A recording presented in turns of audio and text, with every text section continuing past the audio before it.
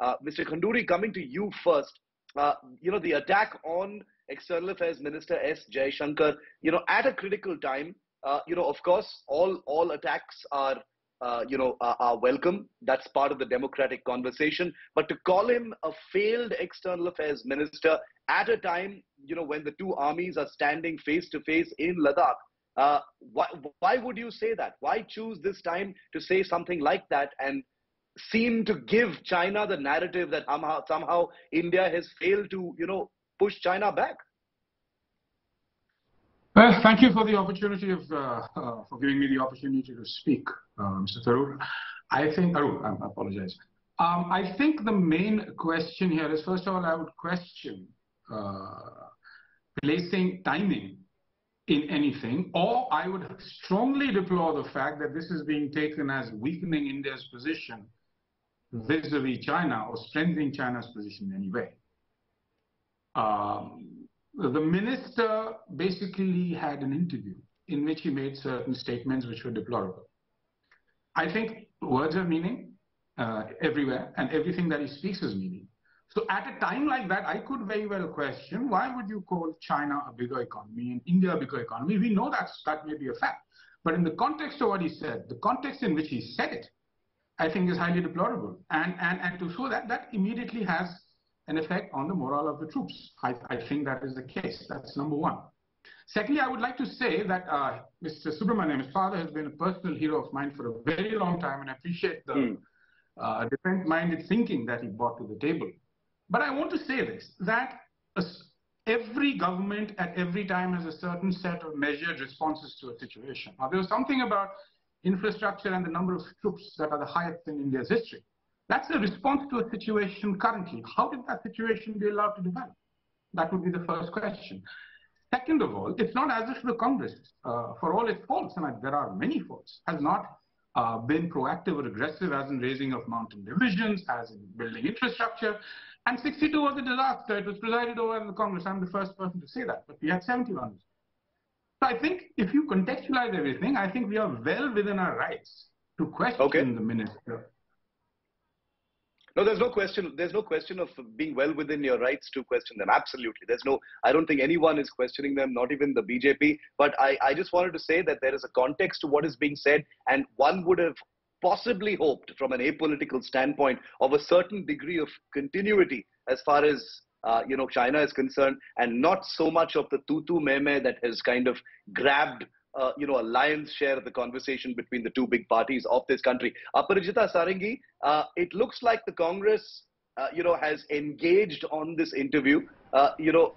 Many substantive things have been said, but I'm looking at it as then the Congress also being triggered because the External Affairs Minister particularly, singled out Rahul Gandhi for an attack, saying that, his words on the LAC, if he has something better to say, then I'm willing to listen. He said that obviously in a sarcastic way. And that appears to have triggered this kind of response from the Congress party. A very good evening.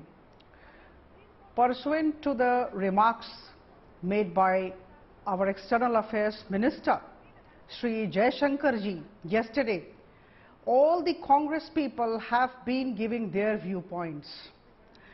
Gabby, dyslexic and arrogant. I think these are the words that characterize the responses of all these Congress people. It's very unfortunate that they are not listening, or rather not trusting the words of the External Affairs Minister. Now here is an External Affairs Minister who has spoken to us with facts and figures.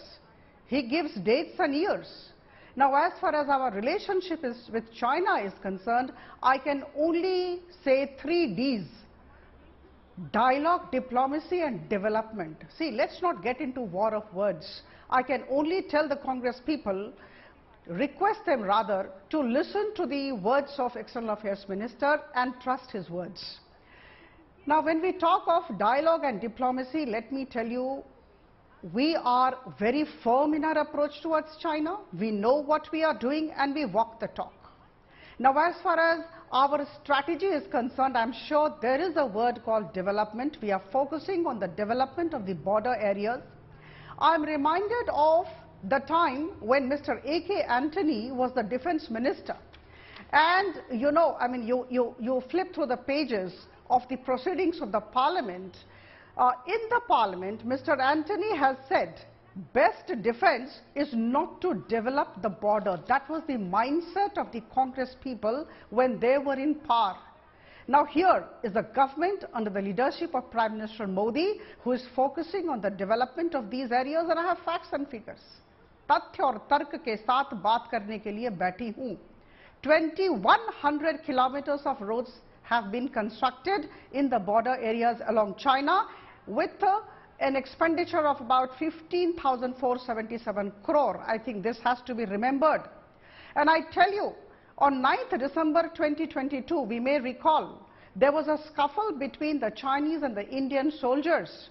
And you know why was this scuffle? The scuffle was because we had been constructing roads and bridges, and that actually do not go down well with the Chinese soldiers. Obviously it would not, and that is why they kind of resisted.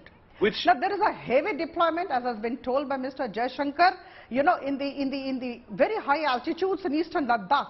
There was a time when only 10,000 soldiers could be put there. Now we actually increased our efficiency, and we have put there 22,000 soldiers. We are also enhancing capacity further, so that we have 35,000 soldiers. I just wanted to come in here for a moment to say, steps, and work is in progress.